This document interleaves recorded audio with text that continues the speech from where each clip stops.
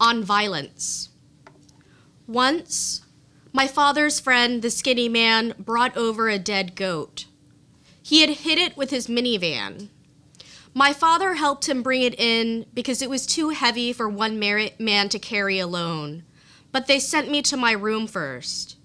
I had never seen a real goat up close before, and I was excited, even though it was already dead. But I didn't argue. I didn't fight. I was just a kid then, still sleeping with my mother, even though I was too old for that. I played house with my barbels.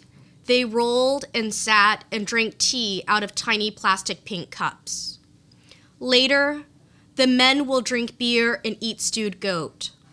Later, when I am taking a bath, the skinny man will come in and wash his hands, and I will watch how lathering makes bubbles and how quickly the water washes it all away.